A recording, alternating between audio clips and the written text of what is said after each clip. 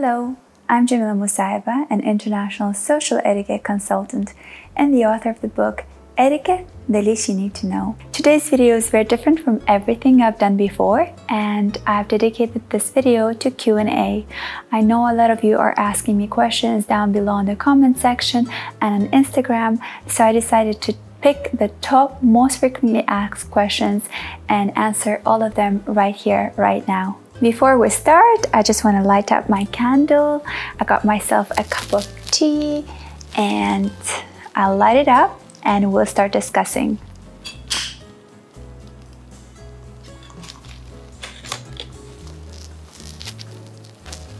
Voila!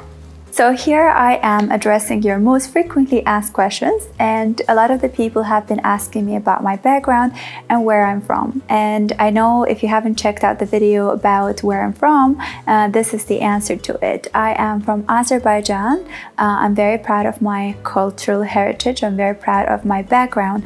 My parents are from here, my grandparents are from here. So I've lived and been raised here my whole life, but when I was 16, I went to college in the US, and then I did my master's in Belgium. So I wasn't living in my country for about 5 years, and then I came back, got married, and I've been living here ever since, and I love it. The second most frequently asked question is, how old are you? And there are people that have been asking each other, and actually I went ahead and googled Jamila Musayeva, and the first most searched is Jamila Musayeva husband, and the second is Jamila Musayeva age. So I'm gonna answer this right here, right now, so you don't have to actually search for it. I'm 29 years old. I was born in 1991 on July 19th. So my sign is Cancer. A lot of you have been asking about that too. I feel comfortable sharing my age, and I understand those that don't, and I think a lot of people have to be very sensitive about directly asking people about their age. There was one person who asked me, how do I answer to some question like that without actually answering it? So there are two options. Either you could just say a range, for example, I'm in my 20s or 30s or 40s, or if you don't want to even disclose the range, you can just say, I don't feel comfortable answering that question, and give a smile. So that way you're answering the question, but with a smile, you just let the conversation flow. You don't leave that extra lingering tension between you and the person who asked that question. So that's my answer. Going on along with that, a lot of you have seen the video about handbags or shoes where I mentioned that I'm a mother of two. And if you haven't seen those videos, make sure you check them out. I am a mother of two. I have a daughter who's 5.5 and a son who's 2.5. So I love them. They are my inspiration, my motivation to do everything. And a lot of you have been asking, how do you keep cool when they misbehave? Are you a cool mom? And to be honest, I'm a human just like everyone else. I don't always have this cool, composed look all the time. I do get also angry sometimes. I do get sometimes annoyed. I'm a human and I'm not ashamed of my emotions. I just think you have to accept that this is an emotion that you're living in a certain situation, and you have to let it go. As long as it doesn't define your personality, then it's fine. And about how do I get to be doing my YouTube and teaching, and how do I manage it all the time? The truth is I have help, and my mother-in-law, my mother, my family helps me a lot with kids as well. So they help me to take some time off to shoot my videos or to do my work. I'm very thankful to my parents, to my family, to my mother-in-law, as well as the help, the nanny that I have at home.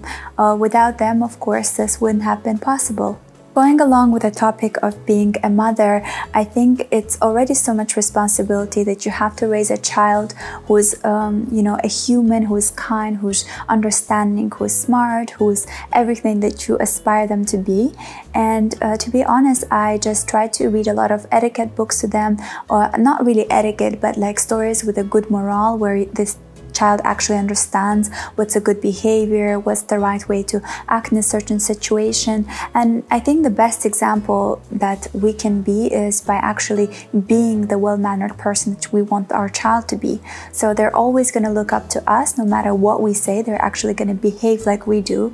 So the best way for you to teach your child an etiquette is to behave the right way yourself. And for now, my kids are quite young and they are just like everyone else's kid. They do misbehave sometimes, they do have their tantrums, they do have those moments, and I'm just accepting and understanding that they're kids and they can have those emotions and they should show them, because that's a part of growing up. And I just think you have to be gentle and understanding, but of course there are times when I also lose my temper, and I think it's okay because I'm also human like everyone else. A question that a lot of you have been commenting is, I think her English is not her first language, or she was mispronouncing this word, or where is she from, like which language does she think in. I've done a whole video about how to speak 5 languages fluently. So I do speak 5 languages fluently, but I know more, so I know about 7-8 languages. My primary language is Azerbaijani and Russian, and then I started learning English when I was in middle school, actually in 4th grade, and then I started learning Spanish and French simultaneously. Then I added German to that, and then I started learning Arabic. But over time, when I moved to college, I just dropped German and Arabic altogether. So I just studied Spanish and then did my master's in half French and half English. So I've maintained the knowledge of French and Spanish, but I've honestly lost a bit of German and Arabic. I can still write and read a little bit in Arabic, and I do understand certain words, and I can kind of understand some things when I hear them, but I'm not fluent in it. In German, I think I'm much better. I can read and write and converse in like a beginner's level, but I've lost a lot of it that I had when I was in school. And which language do I think in? I think I do think mostly in Azerbaijani and Russian, and now I'm more after my education in US in English. But because I was educated in English, I find it much easier to teach in English rather than in Russian or Azerbaijani. I think that answers your question. And one language that I haven't mentioned is Turkish, because Azerbaijani and Turkish, they belong to the same language group. They belong to a Turkic language group. So I do understand very well Turkish, and I do converse in Turkish, but I'm not fluent in it. Something I should be working on. There have been so many comments about my body. Some of them are positive, some of them are negative, some of them are just weird, I think. There was a person who commented asking, what is your BMI? I just find it bizarre, because would you even dare ask that to someone you meet in person? Would you, even if you consider them to be skinny or to be overweight, you will never ask them, oh, what is your BMI? Are you sure it's in the right range? I just think you don't ask that in person, so why do you think it's okay to ask it online? I have a healthy body, and I'm thankful to God to have that body. And my body proportions, or the way I look, is mostly, just like in everyone else's case, is genetics. I take after my father, who's quite tall and also has slender figure, so I do too. Despite of the fact that I have 2 kids, I do not follow any diets, and I do work out twice a week, but it's not really intensive. It's more for building strength. And I've actually been working out for the past couple of months. I was working out and then I stopped, so it was in and like sort of like on and off. I wasn't really consistent with it, so I can't say it's because of doing rigorous exercising that I have this body. I just think it's mostly genetics, as well as I try to eat clean. I try to eat only homemade food, mostly homemade food. And when I was growing up in Azerbaijan, we always had a ready like a homemade meal at home. So they prepared from scratch. We never bought anything frozen in the market. So we never microwaved our food, and nowadays I'm practicing the same at home. I try to make sure that the meal is prepared from scratch and that the kids are not eating any ready and frozen, defrosted food. So I think that has really helped me maintain my figure throughout my life. Apart from that, I just think comments that, oh, I think you're too fragile, or I think you're so skinny, you should gain some more weight, I think they're a bit inappropriate, because you never know what kind of a battle a person is going through. Maybe a person is not able to gain weight, or maybe they're not able to lose weight. So comments on body are not right, regardless if you're commenting on someone being overweight, which we're now currently working on, the notion of body positivity. I think that should apply to people that are not, you know, don't have enough body weight. So I think we should be careful when we talk about, you know, people being skinny or people not being a certain proportion. Regardless what they have, it's their body, it's their decision, and you have to respect it. So please make sure that you do not comment, or if you do, just keep your comments neat and nice and polite when commenting on someone's body or figure. That final point, just wanted to tell you guys that I am not petite. I've seen a lot of people say that I'm petite, and I'm not. To be defined as a petite, you have to be 160 centimeters tall or less than that.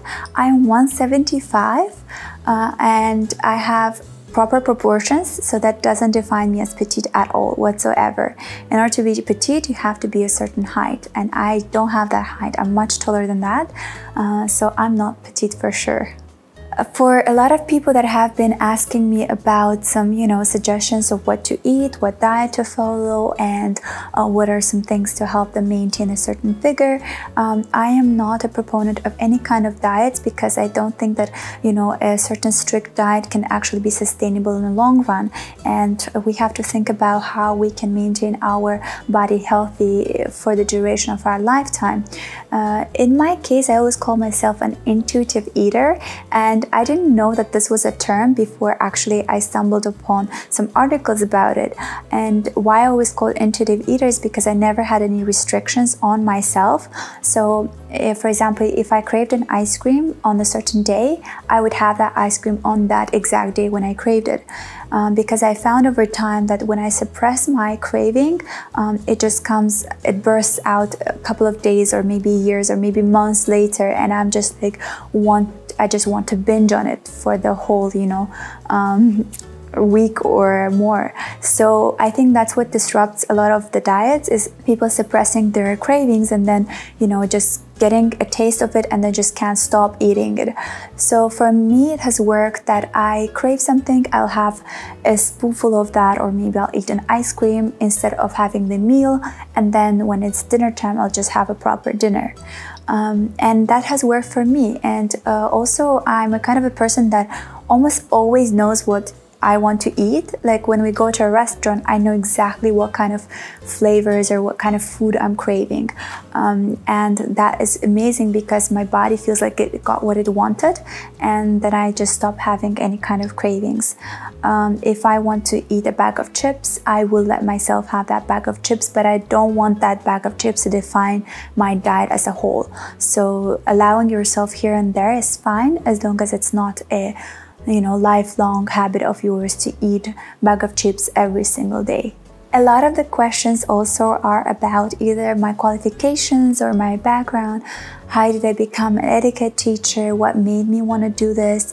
So I already mentioned this in a couple of videos before. I did my international relations degree from George Washington University in Washington, D.C. and I did my minors in sociology and history. Then in College of Europe in Bruges, I did my master's degree in European Administration and Politics. And I did my master's in French and English. So more or less, I've always been exposed to some etiquette rules in diplomacy, some etiquette diplomatic protocol rules. So I was quite aware of all of that. And since I've traveled a lot in my life, I was always aware of different cultures, different traditions, and different ways of behavior. Naturally, it brought me into learning more about different cultures and etiquette rules, how they varied from country to country. And then I think I was already teaching in university. I was EU expert, and I was teaching different courses on EU for little children, for teenagers, and we started incorporating certain topics about etiquette, and I wanted to become certified to teach that. So I did a course in UK in an etiquette school. I think it was called International Protocol Academy of London.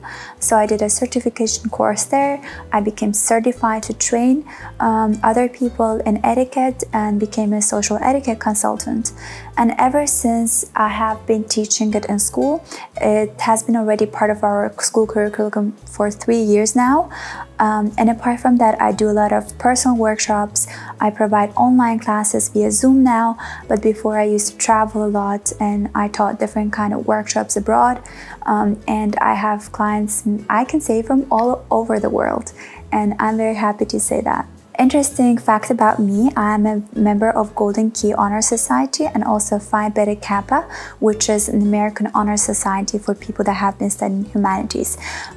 Bill Clinton is a part of it, and a lot of other prominent people are part of it. So I graduated summa cum laude, which is the highest honor degree from the George Washington University, and I think my background has always been that I've been into education, and I've always wanted to, learn about more cultures and, travel a lot. So that naturally brought me to, wanting to travel a lot and work in a field that will allow me to do that. So I loved teaching ever since I think I was in school. I loved helping my classmates with their homework, and then I started learning Arabic before my brother did. So I would help him actually learn Arabic.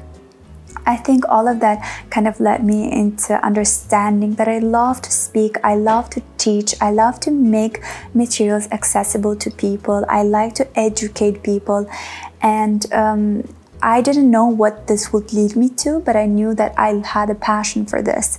And when I was in university working as an EU expert, I had an administrative part of job and then the teaching part. And I realized that I actually enjoyed more the teaching part, and I didn't really like doing the whole reports and writing all of that. And then I got an offer from a private school in Azerbaijan, and I started teaching there, and I've been there for about 6 years now.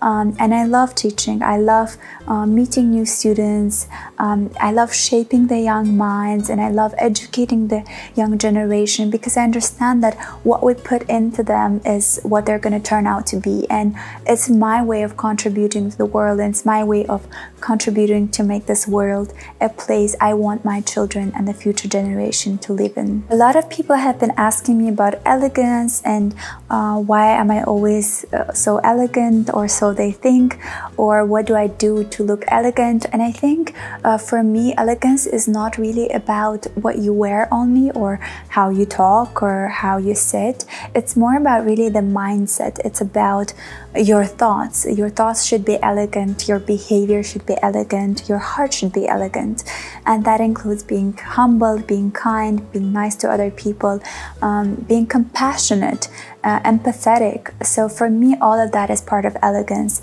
And when people think, oh, she's elegant, so she's not supposed to listen to a certain kind of music, that doesn't apply to my case. I love listening to reggaeton, but that doesn't make me any less elegant than people that don't listen to reggaeton. Or I love dancing, belly dancing, but that doesn't make me any less elegant than people that ballroom dance. So I think it's just understanding and accepting that your mind and your heart is elegant, and you have a good and right intention. And whatever you eat, whatever you wear, whatever you listen to doesn't define all of you. As I said in a recent interview that I gave to this Colombian digital magazine, when they asked me about that, I said, I am different people with different kind of people. So I'm a mother to my children, I'm a wife to my husband, I'm a sister-in-law, I'm a teacher, I am also a young person who wants to have fun. So because I have different aspirations and different goals and different responsibilities in each segment of my life, I'm different in every single one of them. So I dress up a certain way when I go to school to teach, but that doesn't mean that I don't wear jeans, or I don't wear sneakers, or I don't wear certain other clothing that is not considered so-called elegant. For each life, for each role, I have a certain way of looking and way of doing my makeup and way of carrying myself. And I think we have to understand that one specific job cannot define a person as a whole. And by accepting that, we become more humble and more kind towards each other. A lot of people have been asking me about how to stay productive and motivated, and how do you plan your day, or what do you do throughout the day. And I am not a lifestyle blogger, so I don't really like to share too much of my personal life with on my channel, because I want to keep it educative and I want to keep it about self-development and about you becoming the best version of yourself by using the tips that I'm sharing. But to answer the question is, I have a lot of roles that I have to fulfill. I have a mother that has to show up.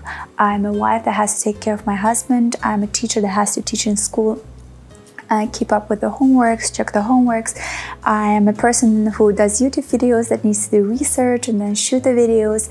So because I understand I only have 24 hours a day, I know that I can't, just waste my time. I have to make sure that I use it wisely so I can be present in every single role that I have.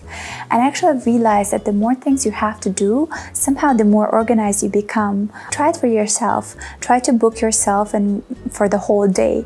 Allocate time for sport, allocate time for meeting with friends, allocate time to read a book. You'll see that you'll get all of that accomplished much faster than if you were just to sit at home and think, oh, okay, I have the whole day to read a book. You will not be able to get past one page, I promise you. Along with that, a lot of people are asking me what is making me so inspired to do my work or motivated, and I already said that my kids are definitely my motivation. I decided to do the course to become a certified etiquette consultant when I gave birth to my daughter. And then I started writing the book, and I dedicated the book to my children because I was then already pregnant with my son and actually gave birth to him. It was throughout that process. And today, looking at them and seeing them grow up, I want to be the person that they will be proud of when they grow older and they understand what their mother has been doing this whole time. And I just want them to be proud of me just like I want myself to be proud of them. So I think for sure my children are my inspiration, but also definitely I get easily inspired by people who are more successful than me, people that are following their passion and dreams. My husband is a huge motivation for me. I think he's very accomplished and he's a person who really encourages me to do what I want to do. So a lot of that I think has helped me, and I get inspired by little things here and there. I can get inspired by a post on Instagram. I can get inspired by a candle, by just strolling through the streets and different things really. And I am more of a person who's visual. I love seeing beautiful things. I love surrounding myself with beautiful things, so I think traveling has helped a lot in getting more inspiration. And if you can't travel, just travel through books or through movies or through items at home that you find inspiring to look at. And that's basically that. To also add up on this point about motivation, inspiration, I would say surround yourself with good people, and by good I mean the energy of people that match with yours, or what they're saying or doing is what you're sharing as well. I think it's important to make sure that your friends and people around you are sharing the same vibes as you do, or looking at the world in a way that you also do and share the same values and principles. I have a lot of successful friends around me that I am very proud of their achievements, and they have actually been there for me from the day I started this YouTube channel, and they've been there cheering for me, helping me out, giving their guidance and their advice, and they know who they are, and I thank them a lot for what they've done for me. Another frequently asked question or kind of a phrase is, do you always look so put together? Do you always maintain your calm? Why do you always look like you're ready to be, filmed? And the truth is, I don't. You only get to see only a portion of my life, which is like 15 minutes on YouTube video, and that's not all me all the time. Again, as I said before, I'm different with different roles, and I could be a mom with jeans and a hoodie and my hair up, no makeup, running around in a park with my kid, and then I could be dressed formally and then going to teach my students in school, and then I could be, I don't know, going to a dance class, all sweaty. So I am human like everyone else is, so I don't want you to think what you see just on the video is true me all the time. I look differently all the time, and I think when you understand that, you're more kind on yourself. Oftentimes we have this tilted perspective of other people because we see their Instagram or because we follow them on YouTube, and we think, oh, this is the person, this is how he looks or she looks the whole time, and they don't, because it's a film, it's an edited version of our life. So be gentle on yourself, and I don't want you to think that I am like this all the time. I'm not, and I am like everyone else. I have my bad days, I have my good days. And I just want to tell you that you're not alone. We're all in this together, and we are all going through ups and downs in life, and we have to be more kind to one another. Going along on that topic, I have seen some comments when people are like, oh, you have, let's say, a bracelet on your ankle. Are you sure you're qualified to teach etiquette? Or, oh, I can see your tan lines. Is it really glamorous? And honestly, you don't know how I got that tan lines, and I wasn't really intending to tan. I got them because I was watching my daughter in the swimming pool, and I did not apply sunscreen because I wasn't meant to be in that area. So I got actually burned. So I wasn't intending to look that way or getting tanned, because I don't really like to get tanned, but it was an unintentional outcome of the circumstances. So just because I have tan lines doesn't make me any less qualified in terms of my knowledge to teach etiquette to others or share the tips and tricks that I've learned over the years. Same with a bracelet on the ankle. I might be wearing that when I go to a wedding because that's acceptable, and then I will not be wearing that to work. So just because I do something, it doesn't mean that I am less capable or less qualified to teach a certain subject. And one of the actually words underneath my Instagram profile is teaching is a new cool. So I just want to know and tell everyone who thinks that a teacher has to live up to certain standards. Teacher is just like everyone else, is a human, and teacher has life outside of teaching, and they can be their true self and whatever they want to be in that free time, as long as it doesn't get into the way of teaching. Final point for today is, a lot of you are asking me, what do you do when you hear public criticism, or how do you handle it? A lot of questions about negative comments and public criticism. What do you do? To be honest, I wasn't really aware of how much criticism you can get by sharing your knowledge or giving really free classes, especially because etiquette classes are quite expensive and not everyone had access to them. So when I was doing this YouTube channel, I wanted to make it more accessible for everyone because I was sharing my knowledge for free. So when people write negative comments, it doesn't really stop me from doing what I want to do, because I know I'm doing the right thing, because so many of you are thanking me for sharing my knowledge with you, and you say how much it has changed in your life and how much you're self-developing, and that's what makes me motivated to do even more. But negative comments here and there, of course, can ruin my mood, can sometimes get in the way of the way I want to feel about my work. But honestly, in the beginning, I wasn't immune to that, so I was really getting very emotional about every single one of them. Nowadays, I'm not as much, but I do get, of course, upset. But I just realized that if I don't want to see this comment, I just get rid of it. Why put my energy into something or someone who is so negative about everything? And then there are so many people that are saying so many positive words. So I decided to channel my energy towards those that write positive feedback and write positive comments, or are kind with their generous words.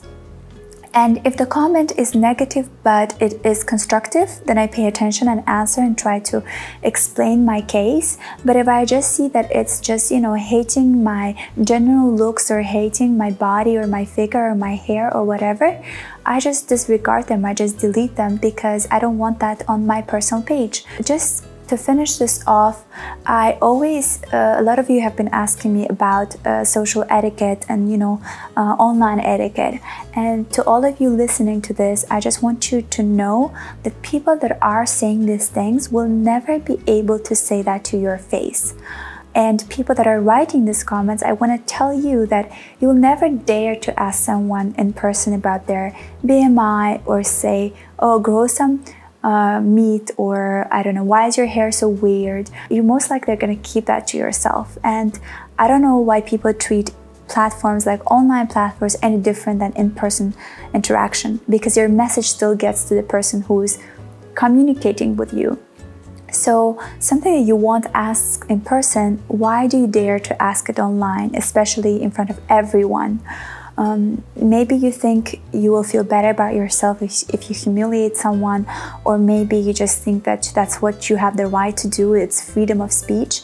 But I always say that wherever someone's freedom, stops, that's where the next person's freedom starts.